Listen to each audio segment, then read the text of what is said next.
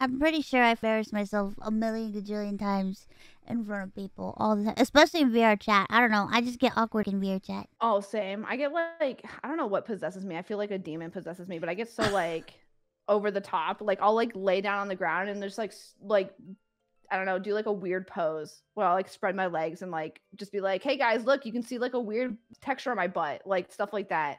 Like I literally last VR chat we were together. I literally got on the ground and took a picture and then sent it to you.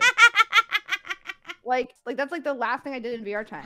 Those were that. What a time! What a time! There's nothing wrong with that. You know, sharing is caring. Yeah, sharing with the besties.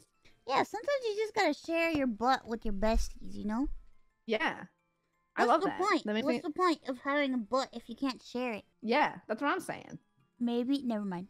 Maybe even more. What were you gonna say? Maybe more? Well, maybe. I mean, listen.